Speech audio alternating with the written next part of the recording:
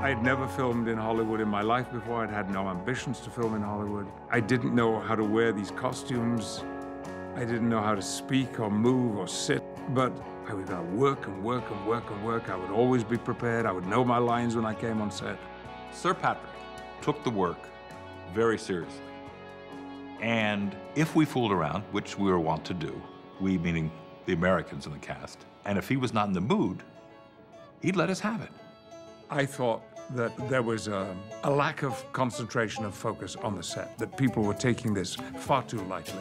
We would sing and we would dance and we would wrestle. What? Bill, you're acting like you didn't do this? No! Oh, Bill. Okay, so you're, 6 of the 7 of you are singing and dancing. Maybe not at the same time.